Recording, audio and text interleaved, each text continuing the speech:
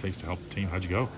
I mean, it felt all right. You know, luckily I had my changeup working. That's kind of the key, isn't it? Yeah. So, you know, I was getting a little out of whack on my slider, and first movement was pulling it straight to the other batter's box, so it was kind of competitive. But on the slider. Yeah. Okay. But you know, we figured that out when we were out there, and you know, the two seam was really good, and the changeup obviously was playing off that. But I felt good. You know, just going after guys. And, dude, when you're doing that, going after guys, there's a pace to it too, isn't there? yeah, I mean, I know last year there was a lot of like me slowing the game down and stuff. And not from the writers on Deadline. Ever. No, I kind of, you know, you look back and you take like a full, you know, glance of what happened, and I could see myself doing that. Even on my good games, I was going slow. So that's a key for me this offseason was, you know, get the ball go, get the ball go, get the ball go. And it doesn't just help the guys behind me, but it helps me. You know, it keeps me going, and I don't have to. I'm not thinking about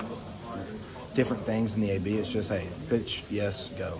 And it's going to help me a lot this year. And, you know, I'm happy with today. 2 zeros is that's what I'm supposed to do, and get guys out, and I did that. And, you know, I'm glad with what I did, but, you know, we didn't win the game. So, you know, at the end of it, it's not what we want. But go back out there in a couple of days and get them again.